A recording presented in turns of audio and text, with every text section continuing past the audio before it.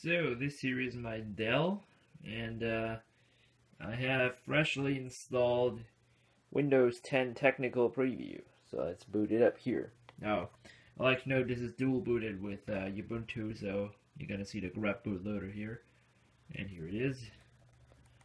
And yeah, why I mentioned this, the Technical Preview kind of keeps showing up as Windows recovery environment. And at first I thought, whoa, that's gonna suck if it always boots into the recovery.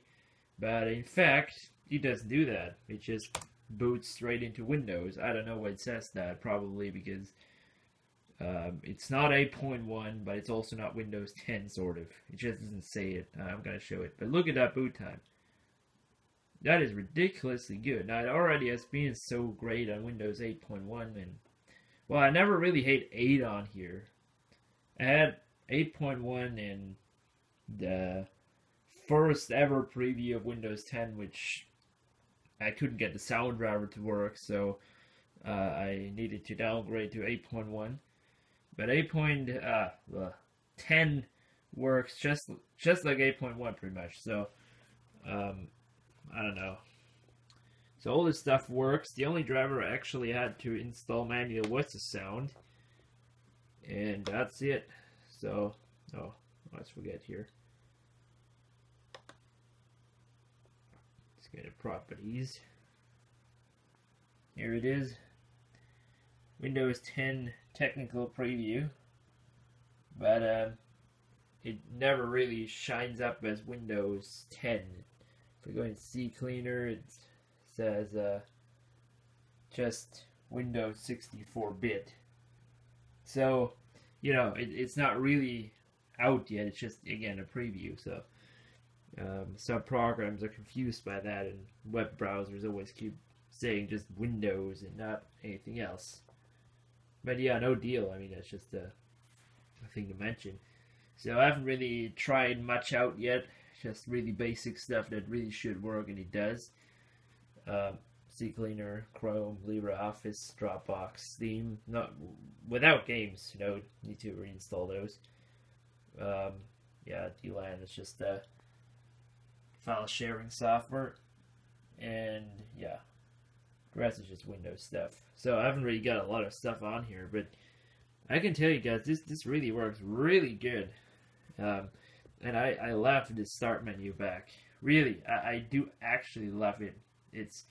I mean, this here isn't really necessary, but it doesn't disturb me anymore because I don't need to use it. I mean, yes, you could kind of get rid of all of that. I'll probably do that, but there's one Metro app that I use, and that is the finances. I don't know how it's called in English. Finance thing. That is the one I use. The rest, I really... Seriously, I don't really use any of the rest, so... What is else there? Well, maybe mail, but... Well, actually not. So, yeah, this is the only one I use. Now, what's still a little buggy is when I maximize it, and that's probably just because of me putting always the bar on the, on the top, is it goes in there, and I can't get it back, so I need to kind of make my way around. It doesn't do that on the other way when this is down, and I also do not have a search box in the start menu yet when I put it on the top, so I still have this stupid extra search. So yeah, I like to demonstrate what I mean by that. When I put down the taskbar to the bottom, which I don't really like it yet, but yeah. And I press the Windows button, it automatically gives me the search.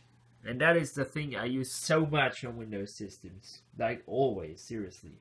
So, yeah, this kind of sucks, but they will fix that eventually. So, I know there's probably a user base of 1% who uses that on the top, but I'm one of those 1%, and I want to have it there. It's going to stay there, so...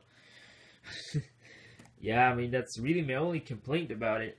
there have been no problems. There's nothing that wasn't compatible yet, so I can't really say a lot else. Here we have full screen, which thankfully I don't have to be like all the time, so that's great with Windows feedback here. So overall, yeah, it's about the same performance as Windows 8.1. Here we have all the organized stuff. Now notice that little loading time. I don't know, is that just on my system here, or is that generally? So if I click all apps, it kind of loads the first time. Here. No, now it doesn't, of course. But I swear it does that always. What the hell? Look at that. That's instant. That's how it should be. I don't know why it doesn't do that when I use it, at least. Well, I tell you guys, it doesn't stay like that sometimes. And the multi-touch things aren't so great yet. They're a little buggy, but maybe that's just a driver for the touchpad. I don't know. That's actually no huge deal because I never really used the trackpad on this anyway. I always have a mouse. Just right now I don't have it. So, yeah, this is Windows 10 running on the Dell. It's running absolutely fine, really fast, way faster than Windows 7 ever did, actually. But 8 did that as well, so that was actually my first computer to use Windows 8, you know, as its primary OS. And I like Windows 10 way more than Windows 8.1 just because of this start menu to be back. I absolutely love this because here I have 8.1 and I hate this thing. This start page screen thing, I never really liked that a lot. But also this here, when I open here, what could I open? Let's open here Finances too. Minimize it. Always that thing, and this charms bars, they're just getting on my nerves. But here they're gone. So great job there. I hated them so much. That was so annoying. So yeah, settings look a little boring when you ask me. That just looks so boring. This is just two colors. It looks like something from the 80s or so. I mean, seriously, it does look like that. This is not modern. It's just boring. But it works at least. So yeah, this is more, I think, the tablet thing. There's also this notification thing which they kind of stole from the Mac. But I gotta say, I never really used that notification center on Mac, so I'll probably not use that on here as well. So I don't know. I mean, I like the notifications, but that's it. I don't need to see that all the time.